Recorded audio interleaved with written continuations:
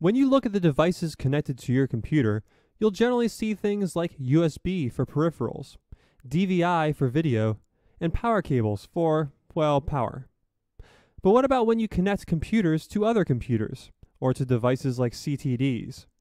In order for them to talk to each other, they need a common language or protocol, as well as a system of plugs and pins and wires. That's where serial and Ethernet come in.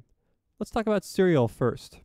Serial is the transmission of data one bit at a time over a single wire. In order for you to get data back from the recipient, you would need a second wire for received data. This is called full duplex and is generally what you find in the real world with both sender and receiver communicating back and forth. In order for them to really understand what is going on, you need to let the receiver know when the message starts and stops, which is accomplished by the start and stop bit. You'll also want to add in a parity bit, which checks to see if the bits you are sending got messed up somewhere in the middle of the transmission. So for every 8 bits of information, we would actually be sending 11 bits.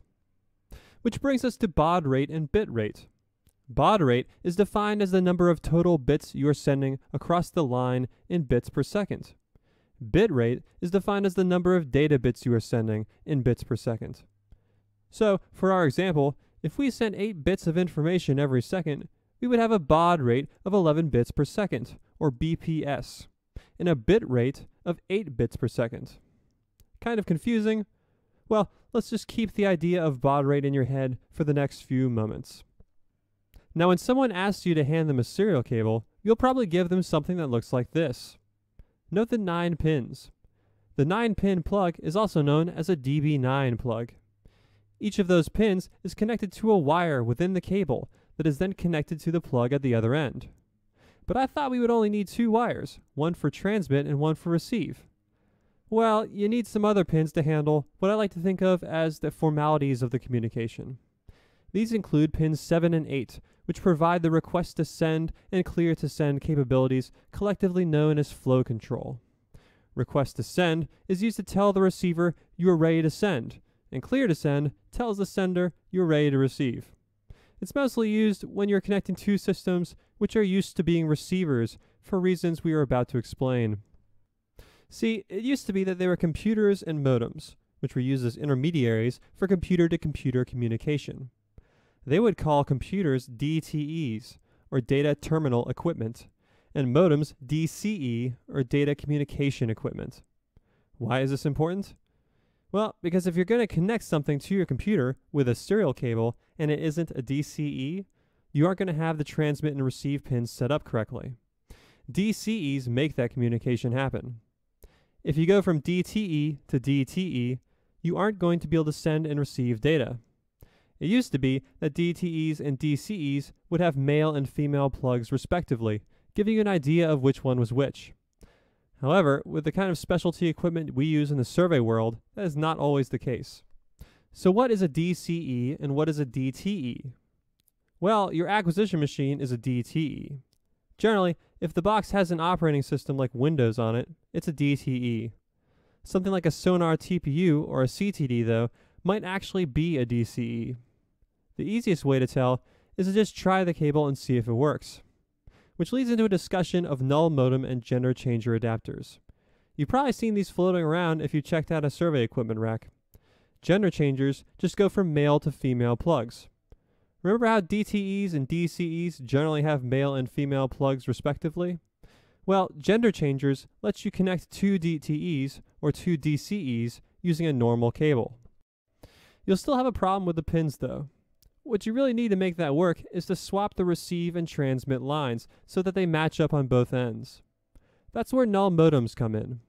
Null modems are just another adapter that switch those wires. Pretty simple. Of course, sometimes you'll see situations where null modems and gender changers are needed where you wouldn't expect it, like some special box that uses a special cable or something. Okay, remember when I mentioned protocols? Well, all of the information we just went over comprises the RS-232 protocol, which defines the rules that govern serial communications. So now you have a basic understanding. Let's see how well we did and check out that wiring diagram again. The black lines are our serial cables. You'll see COM1 and COM2, which are just names the computer assigns to the different ports on the computer. You'll also see 5 parameters, such as 9600, N81, and null.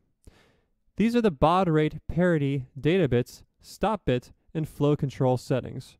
Remember these? A baud rate of 9600 means you are transmitting 9600 total bits per second, including data bits. A parity of n means you aren't using parity, so you don't need that parity bit. 8 data bits mean you are sending 8 data bits at a time versus 7. This 1 here indicates that you are only using 1 stop bit instead of 2. A flow control of n, or none, just indicates that you aren't using flow control. And finally, the null you see here indicates a null modem, which in this case is for connecting pause and cline, which I believe are both DCEs, or at least act like it. At this point, I should mention that 9600 N81 is what you are going to see like 99% of the time. That's because no one uses flow control or parity bits anymore. You can basically do all of that in software these days. So most of the time, you can just try these settings and get it right.